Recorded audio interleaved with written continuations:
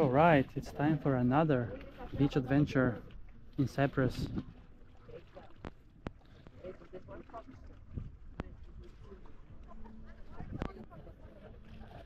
And I'm right here in these beautiful rocks marked on Google Maps with two different names.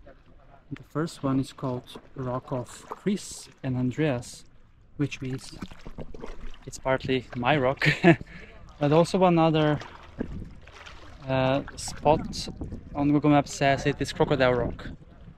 So I can use both of these terms.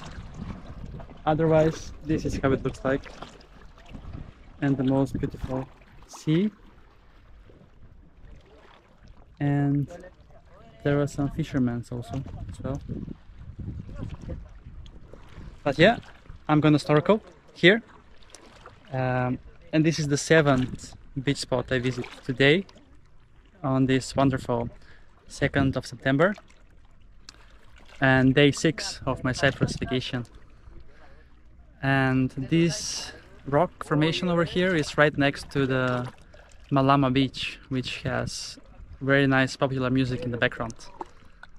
And yes, I'm gonna tell you the fun fact before I dive in for for this episode. I already told you many facts earlier today. So one fact about Cyprus is that in Larnaca, only 64 kilometers away from here, there is a famous shipwreck to dive in that is called Zenobia, that lies 48 meters below the sea level and actually drowned in 1980, and it's a Swedish built ship. But now it's one of the 10 most popular diving sites in the world according to New York Times and other feature magazines. Alright, now let's dive in and see how it is over here.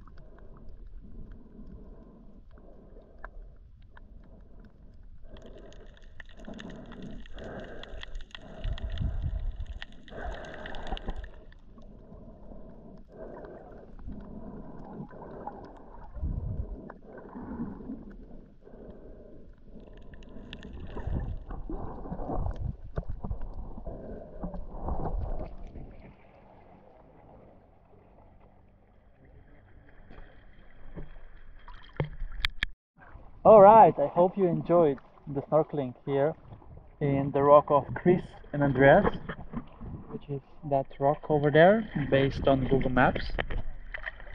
And that over there where we have the fishermen is the crocodile rock. So I'm covering both in this episode, and they had only very few reviews. So there's also a nice cave inside there, but it's kind of dark.